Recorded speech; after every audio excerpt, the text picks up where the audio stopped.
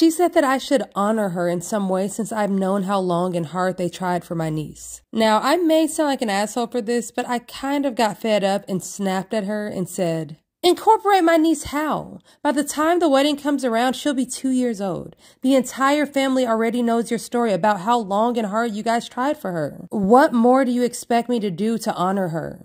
She started crying and said that I clearly don't love my one and only niece and that I'm letting her down. I told her that of course I love my niece and obviously she's going to be involved in pictures and stuff, but I'm not going to let my stepdaughter down by giving my niece a role that she's too young to remember anyways. Well, now my sister-in-law and brother are pissed off at me for not letting my niece be the flower girl. And now they're running around telling the rest of the family that I don't love my niece. My mom has been trying to stay neutral but thinks that my stepdaughter would understand if I explained to her the situation and then just give the role to my niece. But I am firm in my decision and my fiance is thankful that I didn't let his daughter down. So am I wrong?